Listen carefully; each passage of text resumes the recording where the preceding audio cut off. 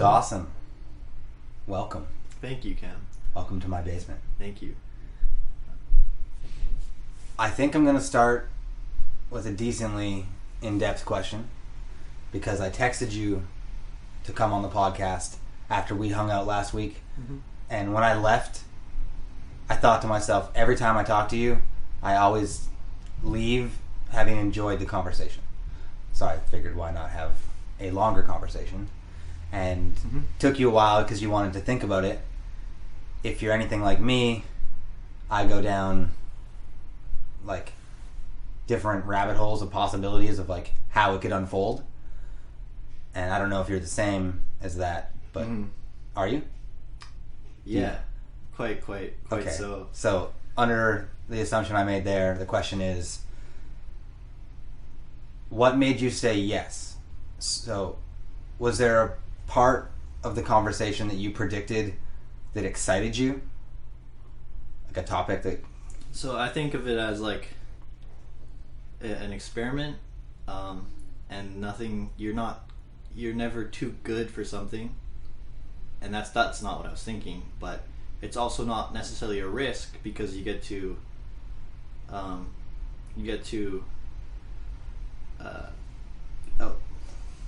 bring more awareness to what's available. You know, we're recording audio right now, and I think that's really cool. And it's the activity in itself that makes things exciting, and being more like aware of what we're capable of doing, especially how technology is growing.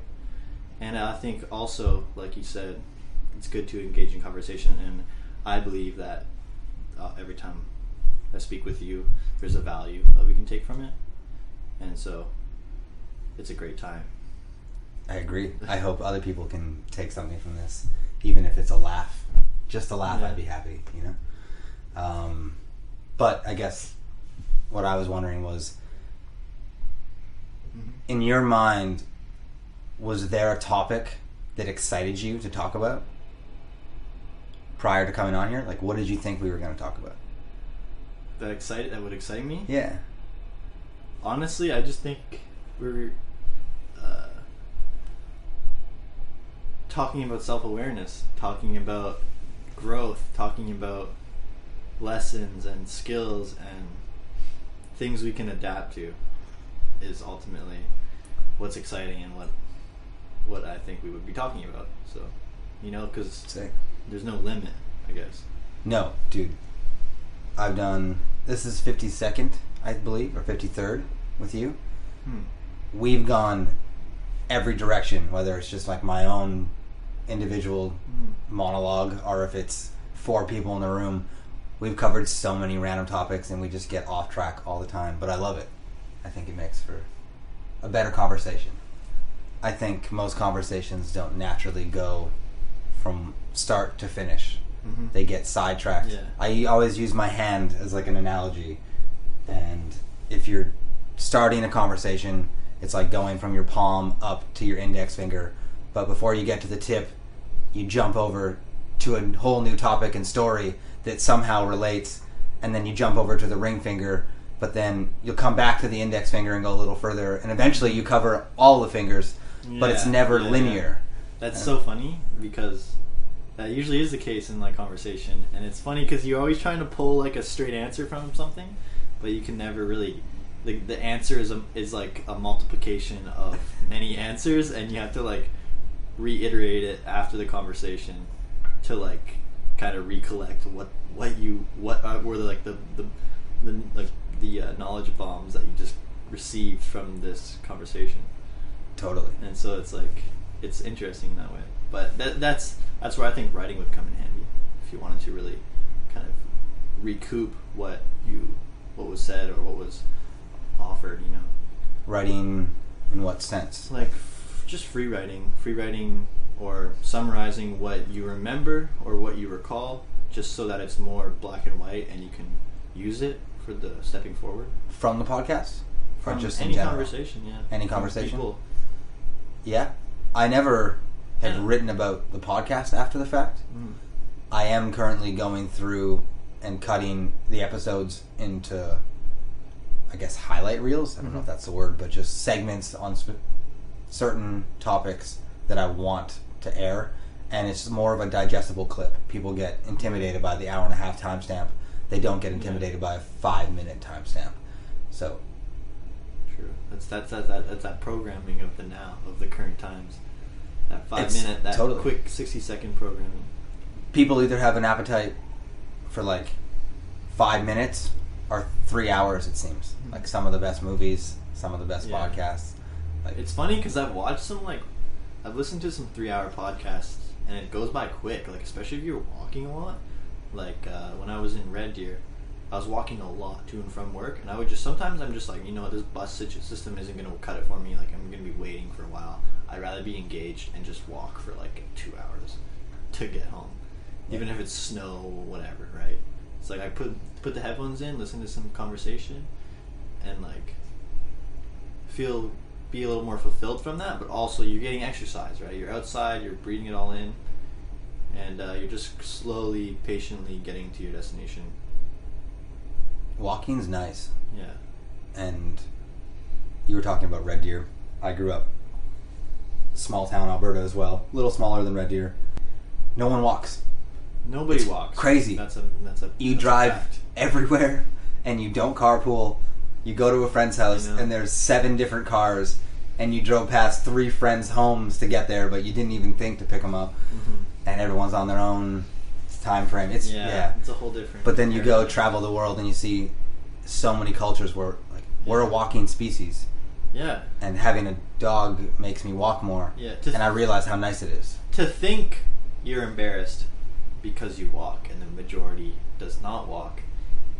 Is like laughable because it's all perspective. It's all in your head, and like, who has the credibility to judge? You know. Do you feel people judge you when you're walking? Probably, yeah. I think so, but every day is different, right? Sometimes you're a little more tranquil than other days. Sometimes you're a little more like insecure, and you're just like you feel like you're like walking, but you're like walking like a horse. You're just like you just feel like your like waist is like fucking working harder than your legs are or something, and it's all in your head. And then other days you're just walking casually and very calmly, you know, with good posture, and you're just definitely enjoying the oxygen and kind of the atmosphere. Yeah, I think your mood has a lot of effect on that. And it's true. That's not every day is not consistent. So it doesn't. Yeah, but ultimately, it's kind of interesting because we could go into stoicism and think you could just take your head out of the game and like uplift yourself, Google Maps kind of style, and who's to judge? Once again, I think you're right though. I think people would judge you, especially going back to like small town Alberta in winter. Oh yeah. If you saw someone walking on the side of the snow embankment covered in like just sand and dirt and mud, people would probably judge that. Like, who is this guy? He's gonna die out especially here. In that scenario. But it's like that's the thing though. Is like if you're on the if you're the say so to speak the judge, that's kind of motivating because you are the minority. That's a lesson in itself. If you're the judged as the walker? Yeah, if you're the walker, you're the minority. That says something in itself. Like, you're willing to take these conditions. For sure. Yeah. Yeah. I think... So it's a kind of... Even, like, stoicism itself, I think you wouldn't have to think much more. You've already accepted that people are going to judge, and that's their choice. And I guess, like, the thought train would end there. Like, even going deeper into thinking about what they're thinking is just a waste of time. And it's silly because, like, it's a glance. They, like, glance at you, a quick trigger of the neurotransmitters, and they're fucking gone with their day. You know? And they might have just, like, read a weird text. Stressing. Or, like, they might have something else going on and just have this look on their face as they look up at you and catch eyes. Yeah. If it even is, like, there's nothing to stress. I don't think there's any... there's nothing to worry about. I don't think there's any malice. But if, say, you are worried, it's a quick glimpse of like... judgment. It's not even I've never been worried walking that I was being judged.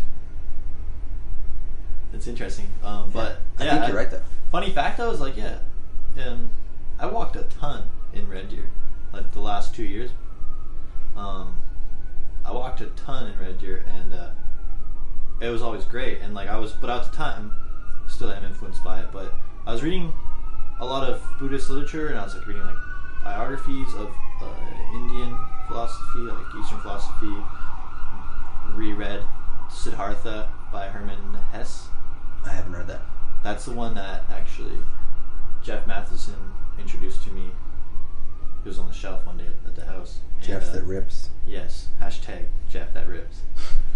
And that was really influential. And then I just like reread that, but also read it into like a biography of Siddhartha Gautama, which is the Buddha name, the boy Buddha. And just the way he perceives the world, the way he takes information. And I applied that into like terribly cold winter conditions in Red Deer. I had my layers. I didn't even have a jacket. I just had like 5 coats, spring coats, and like layered up, and a hoodie, whatever. But it's kind of cool because they're interchangeable. You know, you could 5 jackets. Come on, that's 5 coats. You could switch the layers and have a different coat each day. But what I'm getting at is like the mindset of it's not cold. It's me reacting to my thinking that it's cold. But yes, it is obviously cold because it's nowhere else is literally just getting this bitter. But cold is scientific. You can measure it. Scientifically, it's cold. Yeah. But you still have power over it in the way you perceive it, which also, like, you know, it could be severe or it could be a little less severe than scientifically it is, because you just take your head out of it, you take your thought out of it, and just like give it credit for being so severe that it's actually admirable because it's so rich in cold. But also, lastly, Wim Hof, I was influenced by him at the time too, because I was taking cold showers in the summer, and then winter came and I was like, okay, go for a long walk, -35, therapy, right? And that's just the mindset. And so I took the winter more easefully than I ever did, and I was like glad to see those results, because it's not fun to fight the cold, because that shit ain't changing. No, and it's all perspective. Like, to an extent, you're out there long enough, you will die. Yeah. Everyone would die out there. Your ears but are hurting. Having control over your mind. Do you ever read Seneca at all? Not like vocally, but yes. Okay. I do read his he work has when it rises. He sums up what you're trying to say very nicely. We often suffer more in imagination than reality. Mm-hmm. And that could definitely relate to the cold. Whereas, like, as you're focused, it's cold, you're shivering, and you're just feeding into that energy. What's the and those weather? thoughts. Oh, it's fucking cold again. But if you just try to focus, I guess, like you said, on like Wim Hof, if you just focus on your breathing and you just try to separate your mind from your body, it takes practice, but it's possible, and it fully changes the way that you perceive and interact with everything. Yeah, it's kind of like that proactive versus reactive thinking. I got a question for you. If someone was interested, like one of your friends, into Buddhism or Stoicism, what book would you get them as a gift? I've actually been through this in a way. I recently influenced a friend of mine. However, I did not buy him the book. He actually bought it for me. But he obviously got a copy of himself through thrift stores, etc. But I would recommend, obviously, Siddhartha by Herman Hesse. Hopefully I'm pronouncing his name right, because he deserves it. And Autobiography of a Yogi. Autobiography of a Yogi. Which is written by Yogananda Paramahansa. And he's from Calcutta, and I believe India, which is like the southern west point of India. And it's a biography of him growing up from a boy, learning from like these like gurus and mentors, into his like adulthood, whatever, into being a teacher and migrating to the United States. But there's in each stage of his life, there's and the stories he tells of his gurus, the posture is so great, it's hard to not be influenced by it, because it's such a level-headed posture that kind of signals like patience, calm, and egolessness, as much as that's possible in our Western world. But I don't think it's the Western world. I think it's the human animal. The human race. I think the ego is also responsible for a lot of good things. Mm-hmm. Yeah.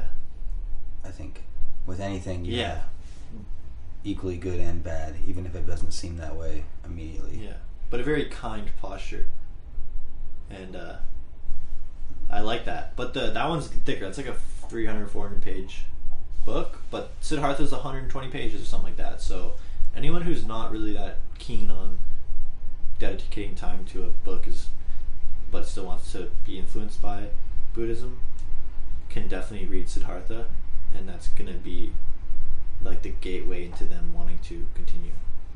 Maybe. Yeah, I would hope so. Yeah. But you can't force it. I've also got an easy one for listeners, and maybe yourself if you want, that it doesn't take up much time every day, but it makes a difference. I think we talked about it last week. Have you heard of Ryan Holiday? Mm-hmm. He wrote a book called The Daily Stoic. And have you heard of that? Bought it. Yeah, The Daily Stoic. Yeah, it's right there. So, do you read it? I did. It's nice. It's in Alberta currently. It basically follows a calendar. So you get it January 1st, and it just goes through old Stoic quotes or examples from people from different generations, from different civilizations. And the author, there's two authors actually, it's Ryan Holiday and someone else. Sorry for the dude whose name I'm forgetting. But they basically translate this and how it relates to everyday life in our world. And I found it to be very helpful and easily digestible. I wake up in the morning, I read one page. And to be honest, sometimes it's only like 8 sentences. It's pretty quick, easy, but it just leaves you in a different state of mind as you're starting the day. Like the difference in my life when I woke up and read that page versus woke up and checked Instagram or Facebook or I'm starting proactive, not reactive in the mornings. I'm not reacting to stimulus coming in. I'm creating my own thoughts, like seeing how this relates to my life, and then just going from there, building on that. But I guess you already have the book. Anyone listening that wants to get into Stoicism, that's a good entry point. Crazy situation is actually me trying to pursue more creativity and whatnot. One of my first video edits, vlogs, believe it or not, was me going to Chapters to buy Daily Stoic with a friend of mine who was driving a Honda Civic, and it made it easy, and we made a video out of it. Visited Tim Hortons, and etc. But that was the day I bought the book, made a vlog with it, and I actually have the project. It's just not uploaded because it's kind of silly. But it was a good experience. Do you plan on uploading it? It's very amateur, but it would be a good laugh, and I should, but it's not as professional as I'm going for. I think you should. Yeah, toss it out there.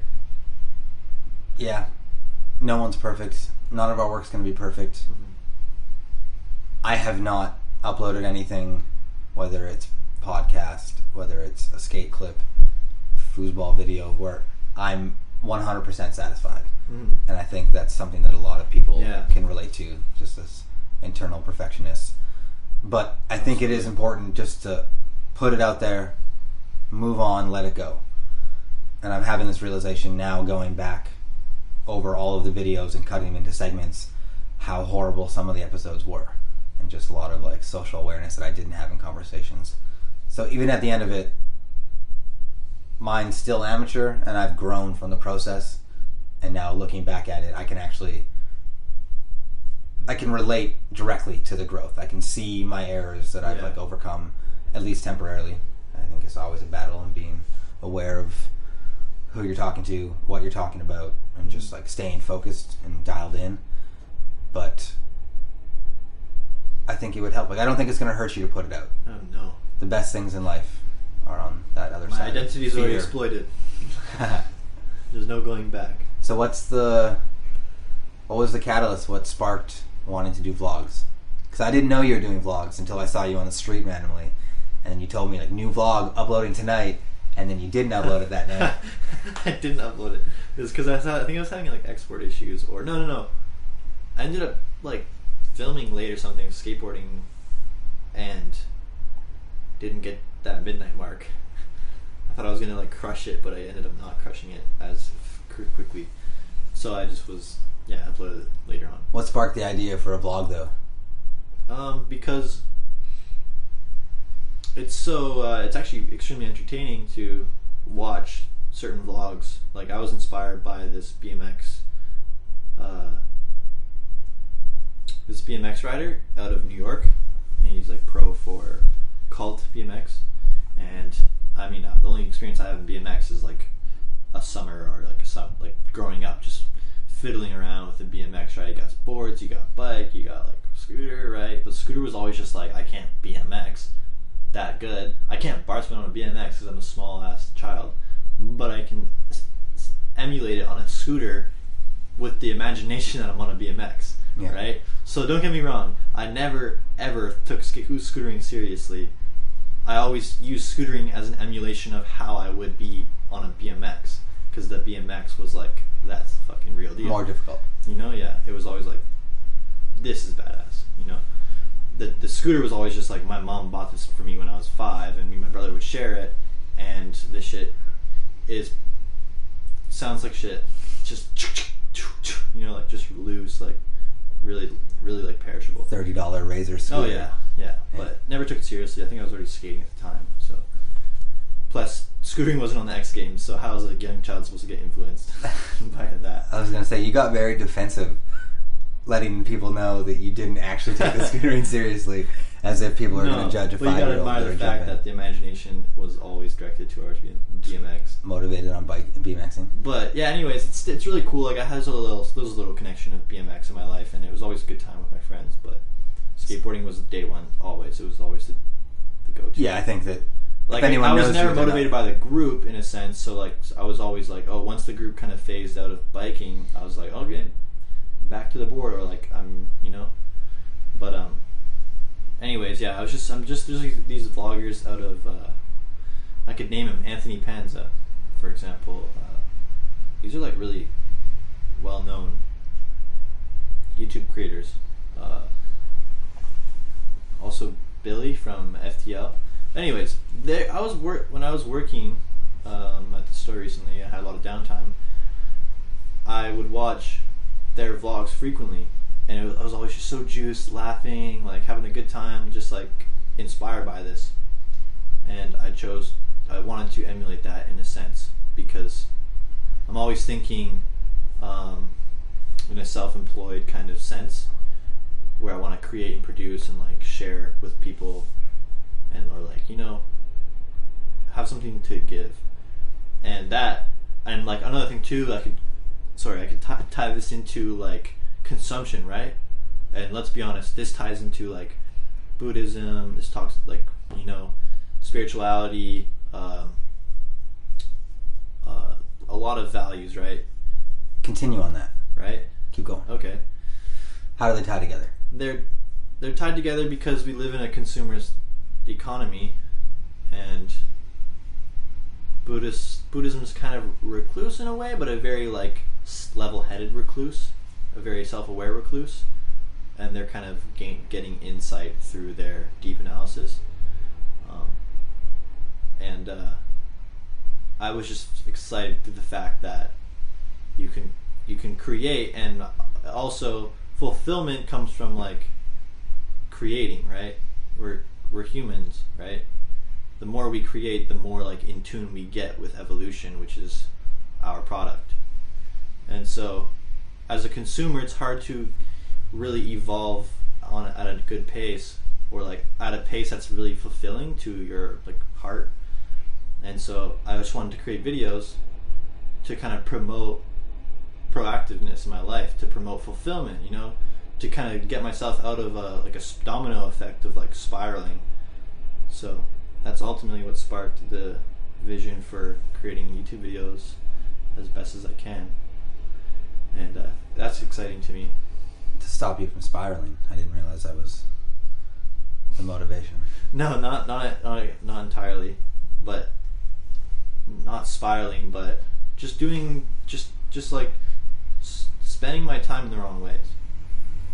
I want to spend time that in the ways that fulfill me and like contribute to me as an authentic being. You want to have a purpose, and you want your actions to align with the purpose. Yeah, and like I'm creating something, you know. The bottom line is creation for me, because that's what's entertaining. Like when you're just in the zone, when you're just like completely enthralled by the project, the immediate physical thing at hand. And like I don't know, a lot of people can relate to skateboarding, being in the zone, or playing sports, playing like basketball, whatever. They're in the zone, right? And that's flow state. Pretty much what you're doing when you're at the end of the day. You filmed a bunch of stuff, and now you're in your room, office, like library, whatever, looking at the screen, looking at the timeline, chopping it up, and creating something. And it's authentic because like nobody else has these clips. Nobody else is using the style that you adopted, you know. It couldn't be more authentic. It's literally it's you. It's literally like it's not rehearsed. It's just you. There is no remake. Yeah. So that's what's exciting. There's also no vlog if you don't have the balls to upload it. Mm-hmm. Absolutely. Hey, I've been uploading vlogs. Except for like it's the project, I guess. The thing is like consistency is the hard part. But there's always something to learn. There's so much to like kind of analyze. Like that's what's so interesting is like any idea is potential. It's cool. Like I could look outside right now and be like, oh, rain, concrete, and grass. What do they have in common? I have no idea. You could literally, what my mind went. I could just make. Have you ever seen a flower grow out of the cement? Like a crack in the concrete, and then a flower grows out of it. That's rain, grass, cement. True.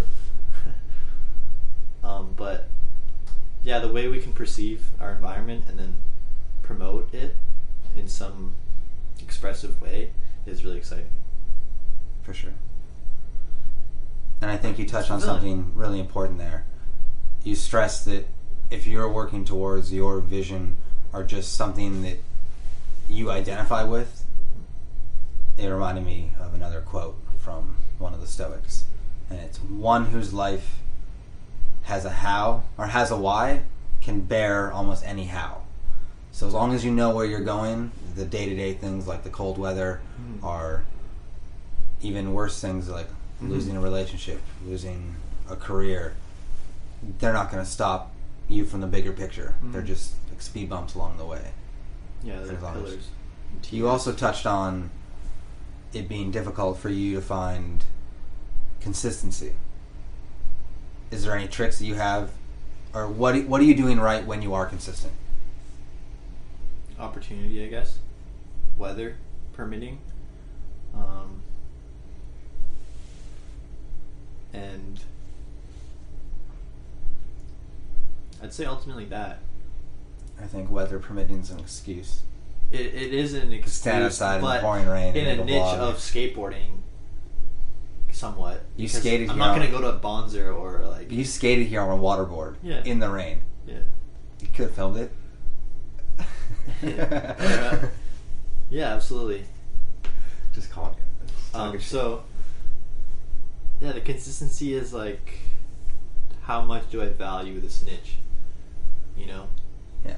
And if you're like not doing it consistently, is like you're kind of wavering it. You're kind of like, I'm still moving towards trying to find a niche that's more that I'm more grasped by, you know, that grabs my attention or something I want to share more. I'm more like compelled to share. You're waiting for motivation to strike versus planning a structure. However, I've thought of the fact that like just forcing consistency, just getting it done, and I think I'm going to take that approach here within this starting point now, right? Yeah. Because I tend to work evenings lately, and I find that I am not waking up as early as I should, or I'm just like have misaligned motives. So just getting up and getting out of the way, going outside immediately, just documenting anything, and just creating a timeline of like daily activities is a good way to kind of pick and choose the ones that are good and ones aren't. That way you have like a cluster, and you can see what's best. Yeah. Even like that, and something will come from that, right? Something will create, like, you just work with it, and something will grab your attention where you're like, okay, this is the next step. This makes sense. Yeah. And I have the time to edit it, so. I related with what you were saying a lot. Like, there is something about when there's always something to talk the about. motivation comes to you. Like, something just clicks. You see some sort of inspiration, and then you have an idea that comes to your mind. But that doesn't happen on a daily basis or a weekly basis. No. And there is something to having a consistent schedule as well. And I will say that the times that I have ideas, I guess my relation would just be the podcast. So some guests kind of fall into your lap, like they're in town for that week, or you have this mutual friend and you never thought that you'd actually meet them, and all of a sudden I have a guest that I didn't think that I was going to be sitting down with. Those, to me, are similar to what you're talking about, where you just have the motivation strike you. Mm-hmm. But I found it very important, too. Even when everyone else couldn't make it, I would go do it myself and just talk and get in the habit. And I think there's something to both sides of that. And sometimes if you're just forcing yourself to try to create, it's not going to be the best product. But if you do put the time in and like spend an hour, 2 hours, even just brainstorming, you are going to get some fruit that comes from that process. I guess I wish I had a little more willpower to be consistent. Yeah, it's and I found that it's not always easy when you're kind of up in the air of what decision, who you're trying to help in a way, what's your vision. But what is your vision? Documentation. Who are you trying to help? I think ultimately promoting like self-awareness, just helping people kind of see things in different lights, to kind of raise them from a lower level, not in a bad way, but like a lower level of that's not healthy to their psyche, and just like kind of recommending a process, just like certain activities that can kind of give them a little peace of mind. But I kind of just mentioned it, which is creativity. Yeah. Physically do something, physically create something. It could be written words on paper. It could be just reading. It could be editing a video, or even just one clip. Or just filming bushes, filming cars, and like putting like squishing them together, and now you have like music, whatever.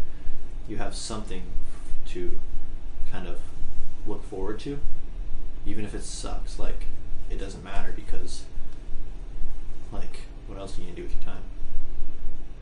Yeah, it's self. Like, what's gonna be, like, I don't know, what's gonna fulfill you? Like, watching someone else do what you is going to make you fulfilling. Watching somebody else fulfill their lives instead of you attempting to like follow that. I don't know if you're asking that sarcastically or not, but sometimes, like, I'm drawn to people that are doing things that you can tell is their passion. Yeah. Like, even if it's not a successful endeavor, but this is what this person is meant to do at this time in their life. Like, I'm very drawn to people like that. So I don't know if you were being sarcastic, but I think I was just misaligned, and I was just speaking before I was analyzing. But I agree, because like inspiration is watching people make vlogs. I'm not creating them, I'm watching them. That's me doing the exact opposite of what I just said. So yes, inspiration definitely comes from watching also. I think with vlogs too, and maybe I'm misinterpreting the way you attach yourself to them, but for me it's podcasts and just like I guess maybe vlogs, but YouTube videos of just personalities that I like. Yeah. I covered it a lot before. This was kind of the reason that I wanted to start the podcast. In cities like Vancouver, we are surrounded all the time, yet we feel isolated. Like, I literally knocked on my neighbor's door for the first time yesterday. I don't even know his name. Like, he moved in maybe 2 months ago, and we'll say hello in passing. I think I know his name, but I wouldn't put money on it, you know? Like, we're not friends. How much money? I put $20 on it that I know him. Yeah. I could be wrong, though, honestly. But that's what I mean. Like, you don't have this sense of community that humans have evolved with. Like, even growing up small town, like, one person will plow all the driveways because they have a truck with the snowplow in the front. You help each other, you know? And I think that we're supposed to help each other. And I think that I feel the best personally when I'm in these relationships with people that I know. So, when you're walking around by yourself in Red Deer in the snow, it looks like you're isolated, but in your ears, you are listening to a podcast, likely someone that you're familiar with, and it seems like you know that person or those people on the other end. So even though you're not actually contributing to the conversation, time goes by quick. It's tricking your brain that you're involved in the conversation. So we're in this world where we feel isolated, yet this energy of vlogs and podcasts, it lets you feel like you're with people almost. It's like tricking your brain. So that's it for me. I don't know. Yeah, that's dead on, spot on. Like, I probably would not be spending time watching people and like learning from them. I'm shocked at how drawn into it I am. Because like, it's really exciting. Like, why would I don't BMX. What the fuck am I doing watching BMX? Like, it's because the people creating the videos are doing a great job, and it's really stimulating. They go to like getting kicked out by security, showing facial expressions. Like, you are with them. You are riding a BMX. I don't. With them. Yeah. And you feel like you are a part of the community, and it's exciting, and it's especially the way they edit, the way they like capture.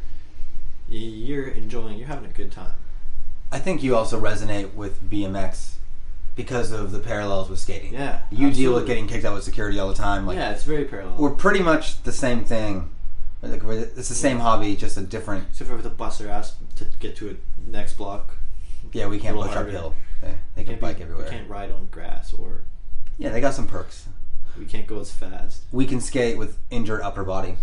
They can't bike. Yeah. Like, if you have like a broken shoulder or broken wrist, if I biked.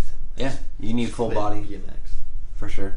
Pros and cons. But I think that could also be a reason why you're drawn to that. That's why I didn't continue riding bike, because I was like, I'm not trying to toast my.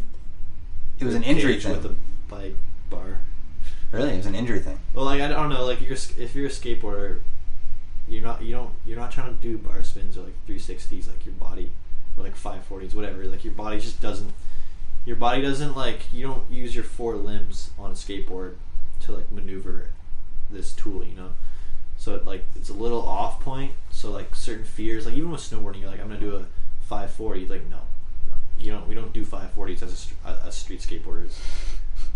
Like, unless you're like pro as fuck. But yeah, it's rare to see a street 5. Yeah, street 5. Like, dude, who did? There's a street backflip. Done, though, I swear. Who's the street backflip on the barrier? Calgary guy. Early grab melon backflip out of a barrier, like a Wally up. Couldn't point the finger. Oh, dude, that was fucking crazy. Can I play a game with you? Yeah. I'll read my answers. I've already done the quiz. I really enjoyed this. What is your favorite animal? Lately, I've been really fond of elephants. Elephants? Yes. Okay. Want me to describe? Can you use... I'd like 3 adjectives. I like elephants and cheetahs. Pick one. Stick with elephants. Elephants. But why? What do you like about elephants? I like elephants because their mass is very deceiving, but their kindness is very, very real. Like, it's a very deceiving creature. Deceiving creature. Like, I don't know, like an untamed elephant, how like calm it is. Like, if you just go walk up to an elephant, it's gonna just like not don't give a shit. You mean one that's not in the zoo and drugged up? Yeah. But like they're pretty kind. Though. But you know what I mean? Like elephants are pretty docile. Yeah, if that's the right word. For how large they are, for how like dinosaur oriented they are. Yeah, related that's to so a woolly awesome, mammoth with a tusk and or like the. I'm really into like deceiving others. Okay. So the elephant not in a bad way, but just interesting. In a very like anti-societal like norms kind of way. Okay. Well, we'll leave that as just deceiving. Do you have 2 more adjectives to describe what you like about elephants? Deceiving. They seem content and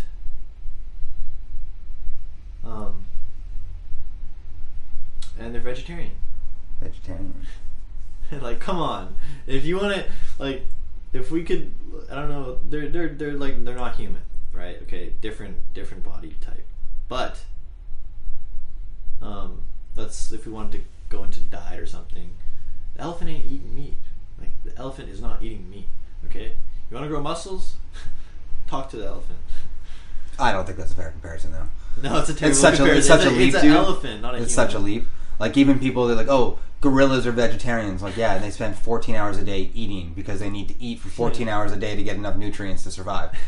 And they just sit there and eat all day. Like, we don't have the time to do that. Get a job, gorilla. Yeah, it was just like I don't know. You're comparing an elephant's diet to our diet. Like they're not the same thing. Exactly. Yeah. I heard a really good way to describe it. The idea is funny. It's like a very comedy kind of vision.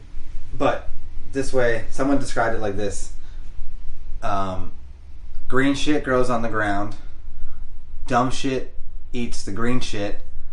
Smart shit kills and eats the dumb shit.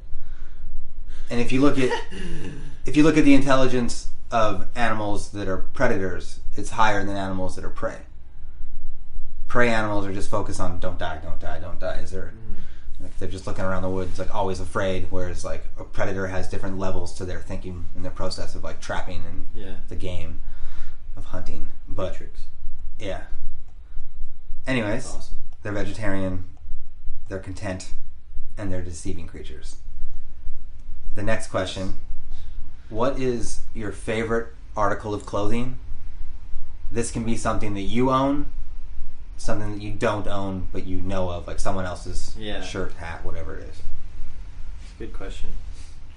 I think my favorite article of clothing is just like non-branded fabric that is single colored. Can you pick one? But not always, because if I was trying to finance like other product, I'd probably say like Mark's Work warehouse pants. Okay. But what are those? Like Dickies? Let's just say Dickies. I don't have any Dickies though. I have one pair and they don't fit me right. But the fabric is the idea. Continue on that. Can you give me some descriptive words? I don't have a brand. I just say like button-ups. Like button-ups is... Are you changing from the pants to button-ups, your favorite clothing? Yeah. Button-ups. Button-up shirts? Button-up shirts. And doesn't matter what brand, just like... Yeah, I understand. Just give me a nice button-up that does not say anything on it. This is more on the way... Give me a nice patterned button-up.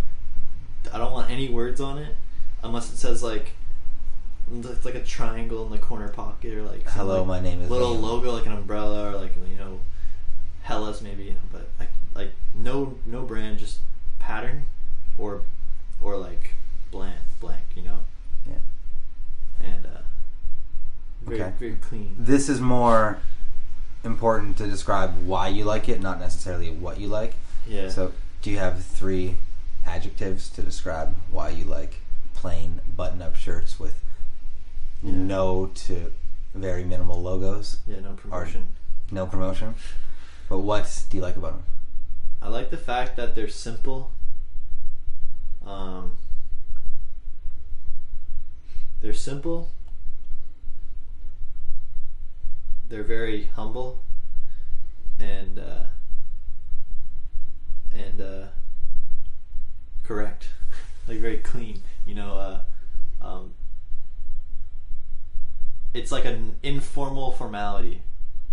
So it's like I'm getting to both sides of the spectrum, but with more ease. I'm getting like the finesse, like the Beauty and the Beast. Formality of like a tuxedo, but that's not what I'm looking for. And the informality of like a skate rat. But fusing the two into leisure formality.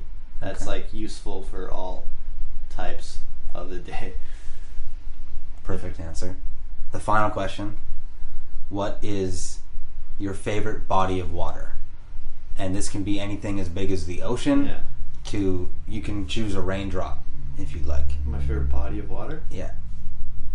I like rivers. Can you think of one in particular for this? Oh man, this would be funny if I said it. People would just be laughing. But just the only one that comes to memory is like Red Deer River. If there was more like recreational waterfront spaces, which there are, but I want a river that I can swim in. You know? Okay. Actually no. I like glacier water. Glacier water? Yeah. That cold temperature, those cold temperatures, like it's like caffeine but without the caffeine. It's just cold water, right? You get in there, your body just loves you. You get the minerals, you get the shock, and it also tests your tolerance. And the longer you swim in it, the more you like acclimate towards it, and you can like enjoy it. Can you try? It's really nice because like if you're in like, say for example, Alberta, glacier water, whatever, mountains are right there. But the reason I like it is my favorite body of water essentially is like an accessible, like deep body of water that I do not have to get my feet soaked in sand, like, you know, because what I'm describing is like there was stones. Like as soon as I get out of this glacier water, there's like a stone I can stand on. Rock beaches. And I put my socks on and I'm out, you know? Dude, there's nothing worse than like traveling. Like, man. And then you just have socks up. I love swimming. Like that's what I grew up doing. Like courses and like lifeguarding courses. But like since leaving Ontario, moving to the prairies, I didn't swim in water for a while because I was always like so judgmental of like Sylvan Lake. I was like, damn, I have to walk like 100 feet out just to swim instead of just like walking 4 feet and just being ready to swim. But yeah, I was always like, just kind of like slowly got out of my area. Before we move on to what these all represent, can you try to use adjectives to describe the glacier water? Okay, just simple descriptive words. Adjectives? Let's try and let's experiment. I'd say I want to be quick here. Accessible. Glacier water is accessible? It's accessible from like as far as like avoiding sand goes. It's also accessible because it's cold as hell, right? So you're like, you can't second guess it. It's accessible because you're in it or you're not. You know, like you don't second guess yourself. You're in it or you're not. And it tests your like. It kind of shows you how tolerable you are.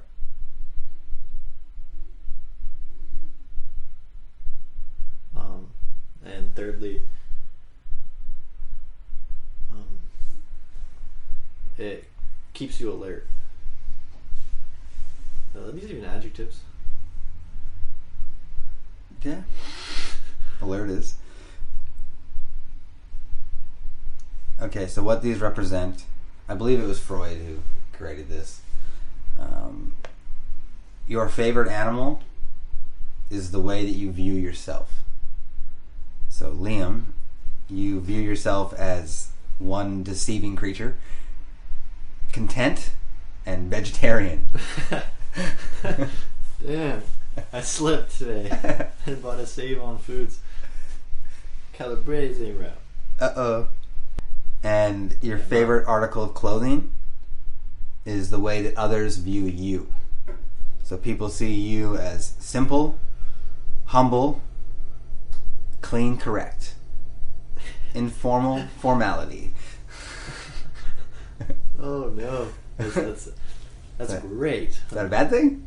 No, it's okay. It's just funny to hear it back. Simple, humble, clean. It's not bad. Just like, damn.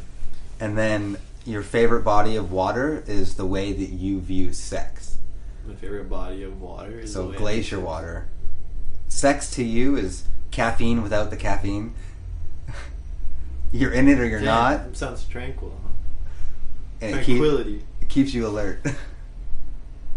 It does. And accessible. You also use accessible. But I wouldn't agree that glacier water is accessible. You have to go out to a glacier to get there. Yeah. Amazing. I have mine listed here too. I feel like it's only fair. I played this game with quite a few people. I've got a full list. Dude, some of the answers are hilarious. My Korean friend, his favorite body of water was the ocean. Yeah. And that's the way he views sex. And one of his ways of describing it was, sometimes smells good. I just thought it was so funny. Dude. Oh, don't do us like that. Mine favorite animal is my dog. She's loyal. She always protects me and loved ones. Like, even if you were outside walking with her in the street, she's always alert just to protect you, which I love about her. Energetic, happy all the time, just running around, bouncing off the walls, and focused. So I guess that's the way that I view myself. I can't argue it, I guess. My favorite article of clothing is just a plain black t-shirt. Very similar to what you said. It's comfortable. It's consistent. It's simple, but yet stylish at the same time, and well-fitting. So it's not a brand though, is it? The shirt that I'm thinking of is a brand. I'm thinking of my personal shirt, but I'm wearing it right now underneath the sweater. There's nothing on it, so you wouldn't know what brand it is. Yeah. But it is a brand. Okay. And then my favorite water is a cold glass of water because it's refreshing. That's amazing. That's a good answer. It's perfectly simple, and I love this. The feeling that it creates in my chest. Yeah. You know, after you're skating in summer, and then you just drink that ice glass of water, and you just feel it slowly dropping down your chest. I feel like it's just giving me more life. Yeah, but the relation to that, rejuvenation. Dude, the relation to that and sex, the feeling in my chest, they're obviously different feelings, but the fact that I chose to describe the water with the same, I hope you don't get a feeling in your chest. I do. I definitely do. It's not a negative feeling. I'm not having a heart attack, but I definitely have this passion, animalistic drive in my chest. But I feel it. Maybe let's just put it on the female perspective. I don't think that their perspective in your changes. Chest. Oh, I get you. That's a severe situation. Yeah, not the chest. Not the chest. Not that far. It's ruining some internal organs before that gets there. I don't think that's how that works. Oh no. But yeah, I thought that was a cool little test. I like doing that with people.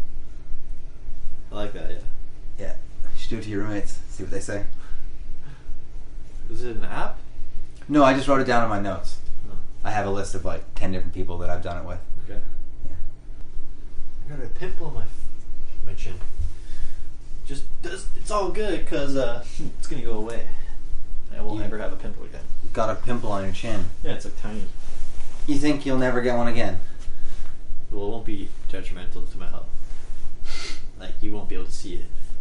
You can't see. It's in your beard. I could be I have a pimple, but it's minuscule, and it's in your beard. It's behind all the beard. Yeah. Yeah. There's no way someone would see that. Do you follow Steve Hoof's kid on Instagram?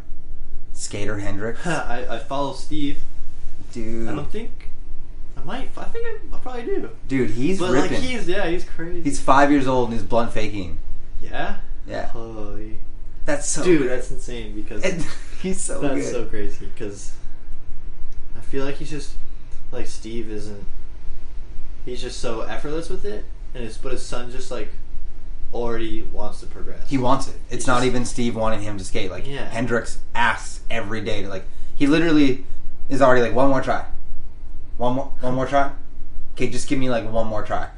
And then an hour and a half later they leave. Like, he's already a skater. He's already just addicted. He can't break the habit. Wow. Okay, so he's already driven. Dude, there's a spine. But then it's self-explanatory. It's sick though. Right? That's he's 5. Yeah, he's 5. Quit touching your zit. Okay. Keep poking it. It's just like, it's a weird sensation. While you were gone, I saw on Instagram my Korean friend. He's hosting someone right now, and she's learning how to tattoo. She's being apprenticed by Brown, and he just posted a story of her going home. And I guess she's leaving because the coronavirus is so bad, and it just had a massive outbreak in Korea. And I've got a one-way ticket to Korea in April. And the worse this gets, the more I'm realizing maybe I should look into this and reconsider. But I've already paid for the flight, and and I have a layover in China as well, which isn't. It's one of the more. That's a crazy situation because I don't do my research that heavily. Neither do I. I've kind of like disposed of it from my thinking because I don't want to have to research it and it affect my thinking. Therefore, I'm gonna like reverse the nonchalant effect I have about perceiving it. Yeah, like again, you suffer more. I feel like if I think about it more, I'm gonna be like. You suffer more in imagination. Attracting it. And not only that, I'm attracting some form of illness. It's also just not healthy to always be worried and living in fear constantly. So the more you... And like, I don't know, like at the same time, like I've probably like thought about this... I've thought about this many times before, but... say like something detrimental was going to happen to Earth, whatever was the case, and it's literally happening before your eyes. Would you, like, I personally have faith in myself to accept it and kind of, if I actually don't have any form of like alteration that I can give to like avoid it, I should like welcome it so that I die without resistance, and I can continue on with the next step. But so, if I can understand correctly, it's almost like you're accepting death. Yes. Like you realize it's a destination that we all share. If it's unpreventable, and if it's coming our way, there's no point of letting it. I think the fear of death holds a lot of people back. A lot of times, this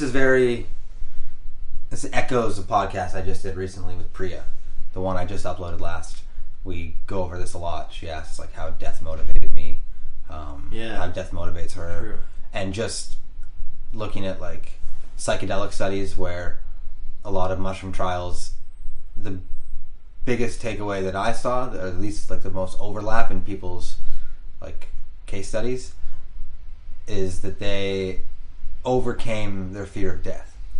And this is people that are dealing with like terminal illness. So they were given this after already being diagnosed with whatever. 2 months left, 6 months left. They're on their way out. They have a rough date in mind.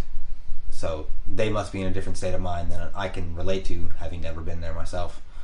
But they said that the mushroom helped them accept, like, yeah, we're going to die. And it seems like that's what you're talking about. Just like knowing that if it's inevitable, not to let it like bring you down. And like it's, as far as natural medicine goes, that's also the next step to creating a solution is altering your like thinking patterns to promote wellness, even if you are literally not gonna be well. The next best step you can take is like internal medicine, which is the way you perceive your illness, and if not, that is the plan B, or the part 2 of helping yourself overcome this terminal illness. You won't besides all the physical like medicine treatments, things of that sort. Like if so speak, like it's either a miracle or it's like you're gonna die. That's like option 1. The next step is like perhaps it's not going to be so sudden because you're like changing your like neurochemistry to think about it differently, and then that would be like that turning point of potential healing because your brain is now working with you instead of against yourself. Almost like placebo, but more of just like you having control over your thoughts, plural. And like, I don't know, it's free, right? That's what I'm saying, is like, that's the best thing. That's the best option you have. I think you have to believe it though. You have, yeah, and you have to really believe. You have to meditate on it. It's more of a different, that's difficult. People believe things more when they're more expensive. It's proven. Placebos work better if the sugar pill's more expensive than the other one. So it is free, but I think it's one of the most difficult things that any human can do. Is like a highly spiritual person may have a better grasp for it, you know. For sure, because they've already let go of so many conceptions. Yeah, I'm just saying it's very difficult to get to that elevated state of spiritualness, and it's very difficult. But I'm not saying that you're wrong. I'm not disagreeing with you. I'm just saying like this is like some very it's difficult Eastern philosophy. Yeah. But like, what other options? At least you're faced with. You might as well lie to yourself on the way to like not being alive. Not in like a negative way, but like in a supportive way. Yes, I wonder. But I've never been in this situation myself as well, so I couldn't. We can only assume what we'd do. I couldn't like pledge for that. I would like to think that my behavior would be consistent with the way I've been in good times and bad times leading up to this point. But who knows? Yeah, like, it's a tough vision. It's a tough like place because we're always trying to grow and like activate new skills. So to have an abruption of like detouring of like your lifespan, you just think like, whoa, my values are shifted, and that's why so many people eliminate their occupations as soon as they're discovered ill, because they're like, okay, I haven't been living my life the right way. Yeah. So I'm gonna withdraw from everything. I'm gonna blow all my money. Well, like whatever. You can be whatever. Be free. I'm just gonna eliminate myself from the matrix and go live, or like go be me. That's my Instagram handle. Right. My quote. Have you seen the quote on my Instagram? I don't know who said it. Every man has 2 lives. The second begins when he realizes that he only has one. What I think, though, to just like continue on that train of thought, you were talking about how you cut out reading about the virus, and you just don't want to like overwhelm your mind with negative thoughts. I think as humans, it's not just our eating, it's our mind. We have things that we need as a species that our body tells us we need more. Sugar and carbs. I crave them every single day. And I think that's because we've evolved being scarce. We didn't have endless sugar and carbs at our disposal. So when you did get them, it did make sense to indulge and eat everything you can until you're full. But now that we live in this world of abundance, at least here, it's not good for us to constantly consume these things. But I also think it's the same with negative gossip and talk. Like, well, everyone's Facebook feeds and YouTube feeds are just full of negative and arguments. And I'm drawn to it too. Like, when people start arguing, I'm more likely to eavesdrop into an argument than I am a good thing. I'm glad you brought that up. I want to just finish quickly before I lose the train of thought. The same way that we need to recognize that our body may want things that we don't actually need because of the way it's programmed from a long time ago, I also think that the fear and the negativeness that we desire also has to be limited. And I think it's important. Like, I've cut out Facebook, I've cut out a lot of things where I find that I just waste this energy and this like time reading, and it just gets me fired up, and there's no benefit from it. But I also do think there's a point where I've gone too far. Like, I've completely separated. I don't even look at the news. Like, dude, I didn't even know the issue with Iran, where Trump assassinated like the 2nd or 3rd highest official in Iran, and then there was the plane that crashed. I knew the plane crashed. I had no idea that guy was assassinated for weeks. Like, I was just oblivious. So I think that there's a limit where maybe we should know what's going on in the world to an extent. I think I may have the pendulum may have swung too far, and I just cut out too much of that from my life. But we have to recognize that you can't consume that all day, every day. It's not good for the mind. Just like eating sugar is not good for your body. That's wild. That's a great point. Huh.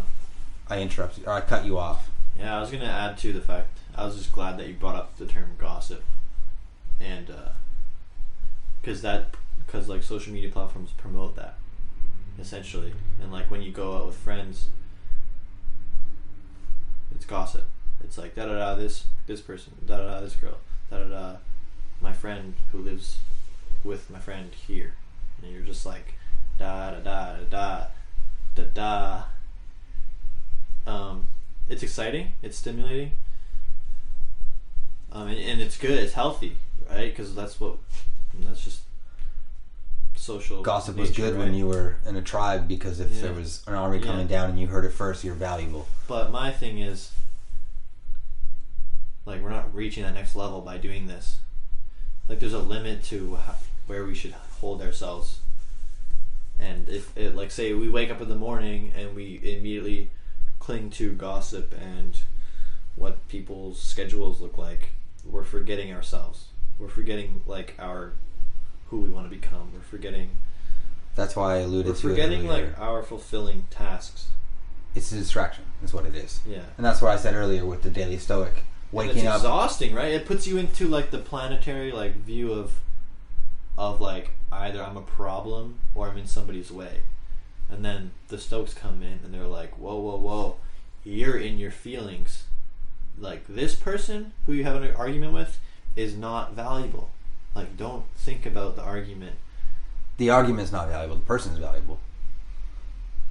Stoics lean heavily on, like... Yeah, the person's valuable. There's two illnesses. One that makes you think that you're worse than someone else, and one that makes you think that you're better than someone else. Yeah, the argument's not valuable. But to stress it is to cause yourself harm. Yeah, it's worse in your mind than it is in reality. So like... But I alluded on it earlier talking about the Daily Stoic. You were just talking about having the gossip at your disposal when you wake up and you're just being influenced by it. That's why I said switching from not checking my phone until 10 a.m. or 11 a.m. and reading a passage from a book, I'm starting proactive, not reactive. And it fully changes my day. Yeah. And like the days that I don't do that, I notice differences in my mood, and like I even want to say like energy. Like I feel more drained when I end up reading arguments or just like debates, and yeah, it's weird. That new Burberry jacket. For me, I got a question though. Yeah. I'm kind of confused because you talk about gossip and how the social media platforms encourage it. Is there a difference between that and a vlog? Well, good question. Well, I'm not necessarily promoting the gossip. The ultimate goal for me is to, like in a video, is to just be on the creating spectrum, and then I share it, and that's for up to people to choose. Yeah. And if they want to speak on it, share it, or argue about it, that's on them. That's okay. But I think it's also on you to look at someone else's tweet or post about whatever it is they're talking about, and if you're interpreting it as gossip or a negative thing, they're just putting the content out. You know, I don't think that the platforms that lean towards showing you gossip or showing you arguments or whatever it is, it's an algorithm that leans towards what you engage in. So if you're engaging in things that are skating, you're going to get more skating. If you engage in political arguments, you're going to get more political arguments. Yeah. And it's not them throwing it down our faces, it's mirroring what we actually end up watching and wanting to see. Yeah. Which is, I bet you could learn a lot about someone's YouTube recommended field. Learn about them as a person. That's why I use Brave.com, because nobody can see my browser history. Brave.com. Not the browser history, but the browser eliminates the compatibility with like other browsers. I don't understand what you're saying. Brave.com. And you can turn cookies off, that's big. Which is the tool that is the algorithm to suggest these videos and content, right? Cookies is what like so many platforms use to like promote and stuff shit in your face. Do you know what a cookie is? Do you know how it works? I just know the concept. I don't know the mathematics or like the engineering behind it. I don't know either. It feeds off each click. I know that like it creates. It basically holds you account. It holds your history and just like it like creates basically creates your personal. It reads your personal like search engine and formulates recommendations. I thought what it was if I'm correct, it creates. I'm hoping any of you out there. It creates a folder on your computer, and then this will now tell them every time you engage in something similar related to that product. So now it's keeping track of. Yeah. I think it's limited to that field. It leaks. So if you were on MEC or MEC, yeah, whatever. It's funny because this browser also eliminates ads. Brave.com, so it's a website. Like you go any browser you can go there. It's a decentralized search engine. So it's like, and it's also linked to cryptocurrencies. Okay. So, but you could use that in Safari or Firefox or Chrome. No, it's its own browser. It's its own browser. Yeah. So it's not .com. It's just Brave is the name Brave, of the but or the browser. It blocks all ads. So if you can go on like any streaming website, you know, Spotify, SoundCloud, or not. Actually, no. Only search engine like Spotify. You can't block ads because it's not web-based. It's its own app on your download. You can do web-based Spotify. Can you? Okay. Yeah. So and SoundCloud, I can click next to like unlimited amount of times, and I'll never have to listen to some trial, like bullshit. YouTube, I don't have to listen to ads. I'm basically not paying any of my favorite YouTubers, which is like which is the downside maybe, but like you know when people put ads in their videos, it's like sorry. I'm not paying you because I have Brave.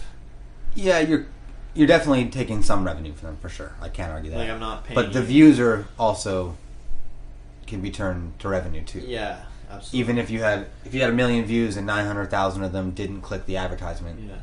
Like you still have 1 million views. I put 4 ads in my videos because man has to get paid. Like, and you can even see it now. Not me.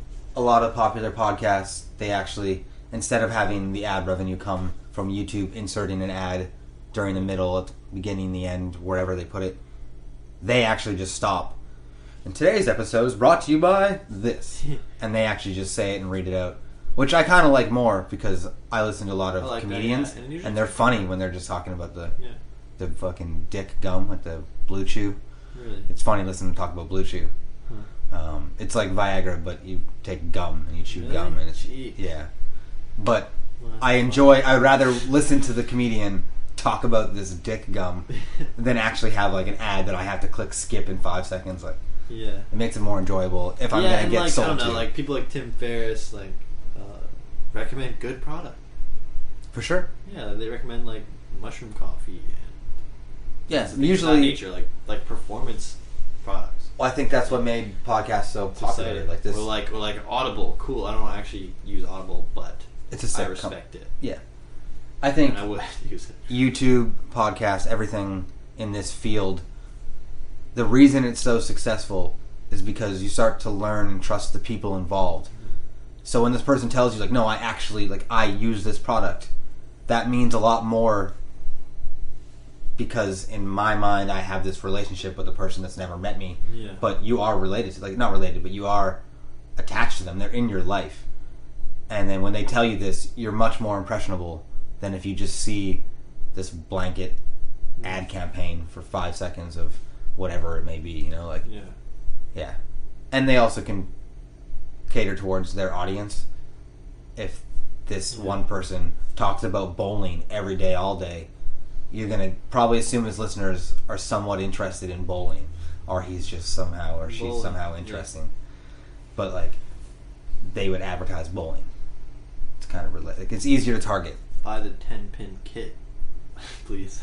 Tired of your 14-pound ball? Your thumb hole too small? Me too, buddy. Dude, I have to bowl. When I bowl 10-pin, I have to get, like, the heaviest bowl there. Because my thumb knuckle, look at that thing. It is, like, so wide and fat that every time I take, like, a normal size bowling ball, I put my thumb in, and as soon as it goes in, I realize that I'm fucked because I can't get it out. And then when I throw it, it just like I've had it stick on my thumb and like throw in the air. And dude, my thumb gets swollen and super red and inflamed like afterwards. So every time I bowl, each throw gets worse, and I have to take the heaviest one just because the hole's big enough for my thumb. It's brutal. Fuck 10 pin. That always stressed me out too. My fingers get stuck, dude. Every time. Like, look at the difference in my thumb knuckle versus like every other knuckle I got. Bowling 3 times the size. Bowling ain't for me. Yeah. 5 pin maybe. 5 pin. That's maybe. I don't like it. I don't like it. Bowl 450. Dude, I'm happy you came on the podcast today. I really enjoyed it. I wasn't sure what we were going to talk about. But I know what we're going to talk about after we log off this. Do you know what we're going to talk about after we log off this? Not completely. What do you think? I think we already went over this. I am uninformed. No. Skatepark stuff. Oh, that's I'd right. like to get your opinion on some skatepark stuff. Yeah. Speaking of skate parks, let's hear it. Lastly, I don't know if you mentioned if I told you this, but in like grade 11 or 12, one of like the first architectural courses I took in high school, I wrote like right before graduation. It was probably right before graduation. I wrote like a short essay, might as well call it, to New Line skate parks, like about how I could get involved with what education I would need, and like I'm influenced. This is what I do. I draw all the time, all that. And I didn't get a response, but I have the email in my notes on my computer, and I could pull it up. Damn. I could email it to you, and I'd love to read it. It'd be great. Yeah, dude. I wrote a very similar email, but didn't get the. Dude, I didn't get a reply from them. But it's probably 4 years. Yeah. And then out of the blue, do you know Zev Clamocha? No. He used to be a Circa rep. He's Calgary based, but he was a Circa rep for Alberta back in the day. Ontario boy. When Circa was like a thing. I wanted to get on Circa. And I wrote this essay is cutting it short. It was a novel. I wrote a novel. It's a novel. And I had a lot of help from my friend Ben Lotes. You know Ben Lotes, obviously. Yeah. He helped me. He just pulled me aside one day. He's like, dude, you need to market yourself. He's like, I think that you could do much greater things than you're already doing. He just like believed in me a lot and like had some real mentorship moments there with me, you know. He's a leader. And he helped me write this essay to... Novel, yeah. He helped me write this short story to Zev about getting on Circa. That fell through, but I wrote another email to New Line that was separate from this entirely. But it ended up that Zev was the social media guy for New Line. And then 4 or 5 years later, they needed someone. Yeah. And then Zev messaged me, yo, you went to school for civil, right? Yes. You still in Vancouver? Yes. No reply. 2 days later, voicemail from the boss. He's like, come in for an interview. Like, I sent that resume. It's so outdated. You know, like it was like a long time ago. So I wouldn't give up hope. Do you still? Is that something you want to do? Would be to work at New Line? I'm uncertain. You're uncertain. I'm not. I feel like a different person.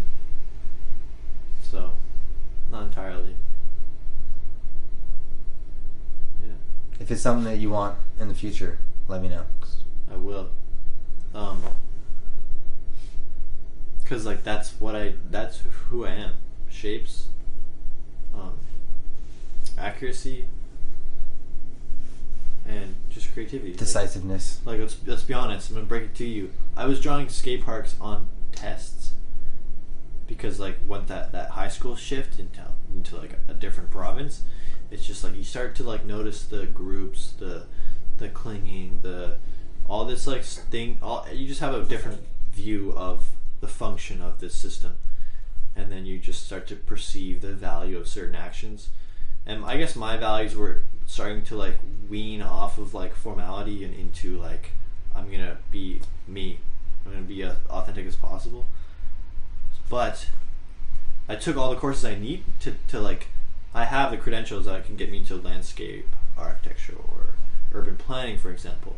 Probably could use some upgrading course usually, but hence skate parks on tests. But I'd always inspire the shit out of myself by just like, if I didn't know shit about a certain subject like math, I would start drawing like cameras in a mountain range and like a van and then like a skate park with like 3-dimensional features and like things that I'm trying to skate, like a plaza, marble ledges, like just all those details, and then just hand a test in. Be like, yeah, you did that on a math test. Completed this thing above and beyond. So you put a skate park. Well, she's like draw something on the back and or like something like that. And I just for a math test. For a math test. Okay. It's like an algebraic lesson that I have. I think they mean show your work, but like, listen, this is the thing though. Let's continue. This is a point in my life where it's just like, very alone, like times, right? And like the only friend group, the only belonging I had, as soon as I switched 4 provinces from Ontario to Alberta, was like skateboarding, because it's so effortless to create a community. And that's like, I only had like 2 people who skated at my school because it's just like not common. And so I'd always bus 45 minutes after school and 45 minutes back just to skate, just to feel like I have a belonging or have a purpose. And so school was kind of like, I was always prompt, always attending on time, everything, right? But it just didn't seem like the fit. And like I'm not gonna study for algebra and be more alone. I've already spent enough time the previous day being alone, so I'm gonna go avoid this study, create my fulfillment and like belonging, and then come back at like 11 p.m. at night, and then go to sleep, and then wake up, go to school. So I was never prepared for the test because I already didn't feel, I wasn't comfortable. I was not mentally well to be able to just be like, oh, I'm gonna grind out this like these problems, right? Like, there's no belonging at home. You think I'm gonna promote something that isn't gonna fulfill me or create a belonging or a purpose? You right? prioritize your mental health. Yeah, I prioritize like algebra. mental health versus like my systemic performance. Yeah. But I think it has benefited me, so I don't second guess myself. You can always reroute. You can always upgrade. Dude, plans change. Like you could be an academic boss. Like I could start trying to be an academic boss right now. I just have to put my mind to it, you know. I think it's more than putting your mind to it, because you've echoed a few times that purpose is very important for you. Yeah. So if you didn't have a purpose to be the boss, no boss, I don't think that you could put your mind to it. No boss, mathematicians. There's something about, like, at least for me, there's things that I know that I should be doing, because just like the pure joy that I get by doing them, and like when you don't recognize that an hour or 5 hours pass, you're doing something right. Yeah, absolutely. Let me just put this in here. Video editing. 5 hours goes by, it's 4 a.m. What am I doing? Right? Yeah. Okay, sorry. No, it's good though. Like, so I think that it's more than you just putting your mind to it. I don't think that anyone can fully commit. I don't know how other minds work, but I can't relate if someone else could put full heart into something if it's not something that they enjoy doing. Yeah, I get it. Sorry. Are you continuing? No, go ahead. Okay. I was gonna say though, math is actually very fulfilling. I love math. I just don't see the next level. I just don't see the next level of where I'm gonna use this.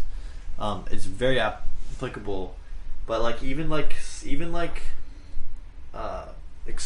excellent financial business people are using like basic maths and like percentages, and you know they're not formulating the new algebra solution so they can buy 10 shares. Math started for a reason. You know? Yeah, we kept track of these things, and like math is very important in everyday life. I'm very biased. I've always loved math. Yeah. Like the opposite of you, where you're drawing a skate park in math class. I got called out by my dad. We were driving to hockey practice one day, or wherever the fuck we were driving. Who knows? When you're a kid, you just make up something. Yeah, we were on our way to school. I have no fucking idea where we were going, but I know I was in the car. I know I was in the front seat, and he just kind of like didn't know how to ask it, and he was like, "Are you doing long division in the shower?" And with the steam in the water, I would create equations of random numbers on the wall, and I would do long division. Jeez. And then I guess I just didn't clean it off, but it like dried, and you could like kind of see it. And he's like, "I know it's not your mom. Like it's obviously you." And I was like, "Yeah, like it's weird. It's just an awkward conversation to have because I thought it wasn't cool to like math, so I didn't like say that I was doing long division in the shower. But like, so I guess we're opposite. Like I do math when I don't know what else to do, whereas you draw when you don't know what else to do. Yeah. And I can't draw worse shit. I appreciate that side of the spectrum too, though. Like I can't draw worse. That's awesome, and it's fulfilling because it's like you're creating solutions to like these complex problems, and like you're promoting yourself. It's exciting. But the only time, let me verify, the only time I was drawing a test is if I just like completely would have fluked it. Like if I was attempting it, it would just be like X's, X's, X's. When I could just be like promoting like some great future, just dreaming, the dreamer, you know. Yeah, I'm a dreamer. You're a dreamer, right. Liam. I'm in the clouds. You're always in the clouds. In the clouds. Walking by yourself in the evening. Yeah, I'm juiced. If you see me alone, fucking juiced. Okay. Judging you walking on the side. Obviously, of the road. like highs and lows, but like you get the idea. Like being alone is pretty stimulating at times. You're just like Liam's juiced. You're like all on one. You're pretty introverted, I would say. You need some time to recharge after you hang out socially. Yeah, absolutely. I'm kind of the opposite. It's weird though. It's like I could like once you leave like a hectic situation, and it's just like calm. You sit on like the curb or something. You're just like, oh, more life, like oxygen. Like you're just like everything's so subtle now, and you're just quiet. It's no longer claustrophobic. It's no longer claustrophobic. Exactly. People everywhere. You're like, shit. Okay, the opportunity has returned. You know. I'm in the middle of that. Like, I'm definitely more extroverted than I am introverted. I always have been, but I'm not like the most social. I would much rather observe than actually partake. Like, I like looking at interactions. I like looking at the restaurant and like, who's on a first date? Is something big gonna go down? Like, like I just always am looking somewhere else. Yeah. But I don't have to be the center of the room talking. Yeah. I'm okay to just watch. Yeah. But I'll end up talking somewhere in the corner of the room endlessly. Book recommendation: Quiet by Susan Cain. Susan Cain? Yeah. Quiet? Good book. What is it about? Introverts in a world that can't stop talking, I believe. Ooh. Anyways, I read that book. Pretty excellent. It primarily touches on introvertism, of course, but it's just like, it's never like you're an introvert, you're an extrovert. It's usually a fuse of both. I mean, I'm a fuse of both, but primarily I'm on the introverted spectrum, because like you need social encounters. Like, it doesn't have to be like a lot, but like I guess like what I'm saying is like I cling to like deep, meaningful social encounters. I'm not trying to touch the surface.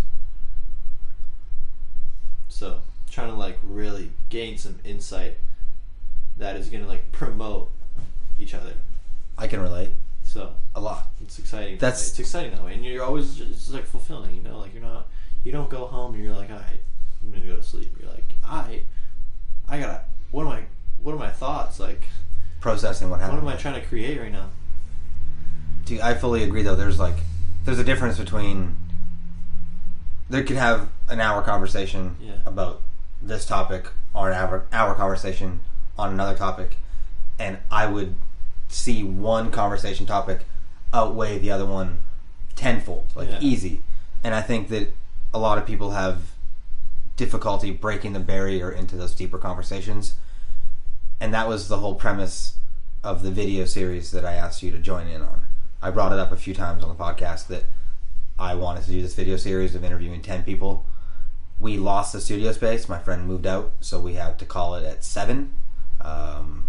Not as many girls as I wanted 5 and 5, but I got 5 guys and 2 girls. 3 of the girls ended up bailing, and then we didn't have time to reschedule.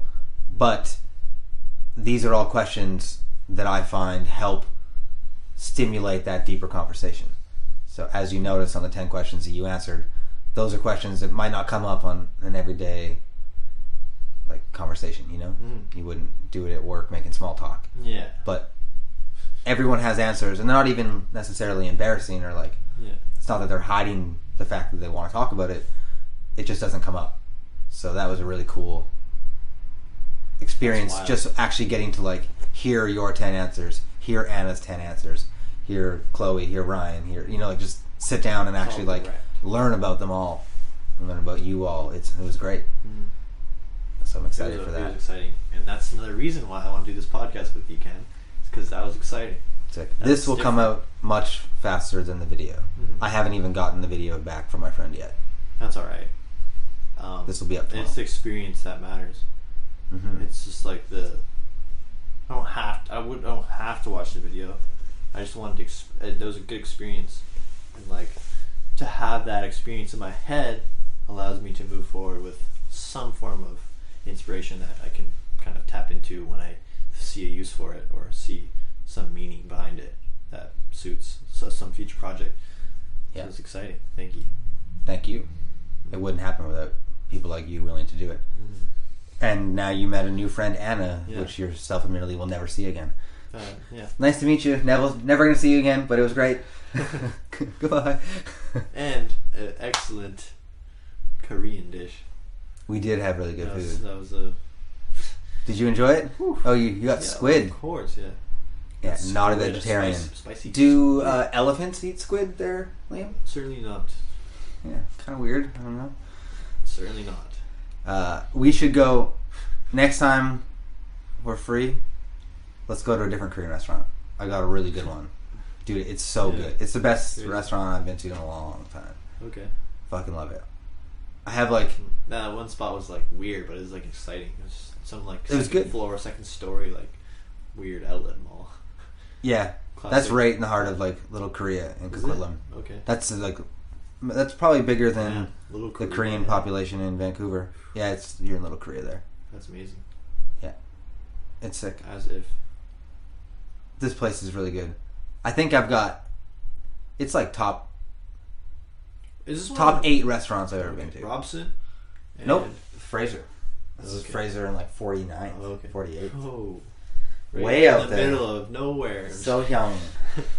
For a metropolitan. Packed though. For a downtown. Every day packed. Number 1 on Yelp in Vancouver. Mm-hmm.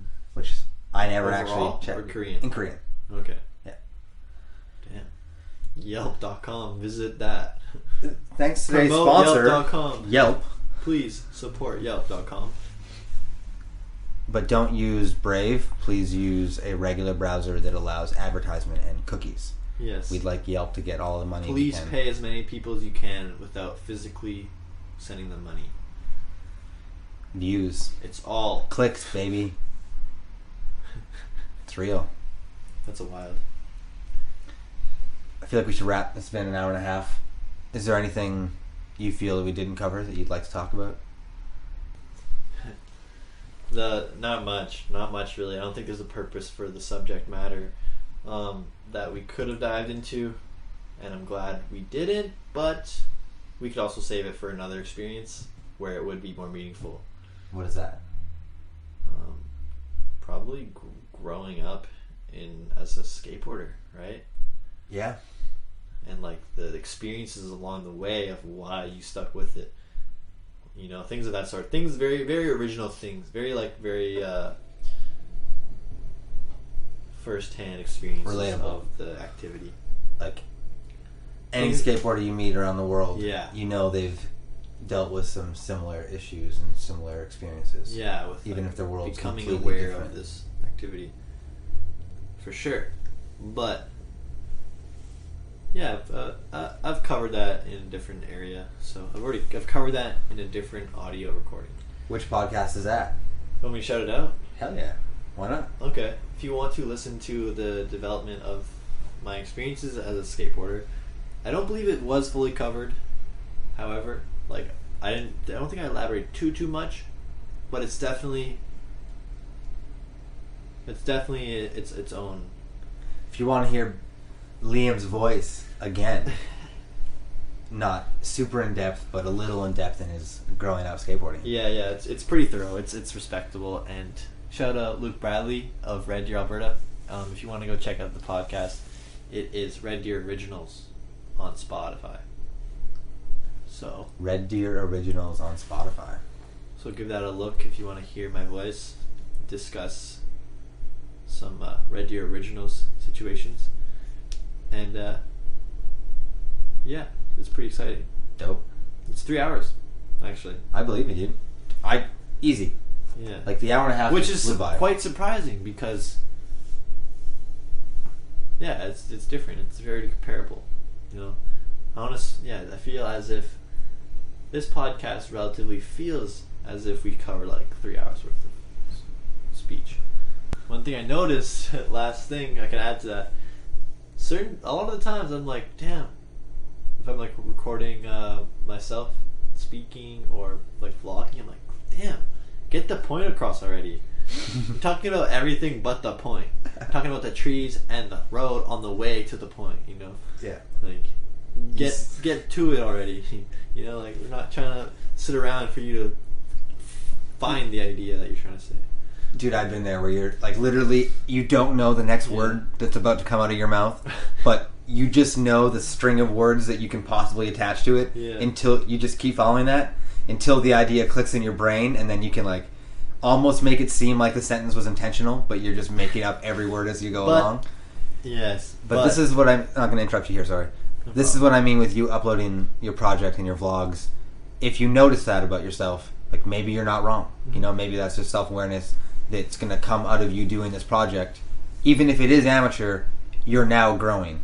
And I think the self-reflection hits deeper when you actually listen back and you have the guts to put it out there in the world for them to see. Like, and I think once you deal with the things that make you anxious or the things that maybe you're afraid of, once they're out there and open, the power's gone from them. The power comes from when you're suppressing and hiding it and you don't want the world to know. But like, have you ever looked at someone confidently admit their flaws and then you realize you're like, oh fuck, I can't make fun of it anymore.